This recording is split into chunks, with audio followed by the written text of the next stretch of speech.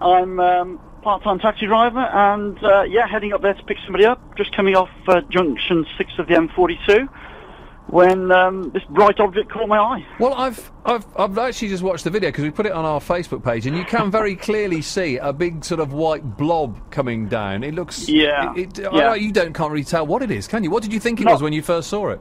Well, interestingly, the video, it's got a wide-angle lens. It doesn't look so impressive on there, but it actually was quite large. It was a real shock. I thought, what on earth is that? It was like a big flame coming down, basically, very wide. And my initial thought, Birmingham Airport, oh my God, it's an aircraft. Yeah. That was my initial thought, honestly.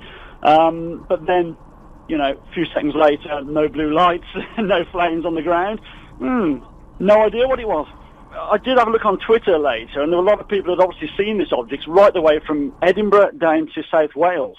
So it looked big to me, but it was obviously very large and some distance away. So they suspect it was space debris.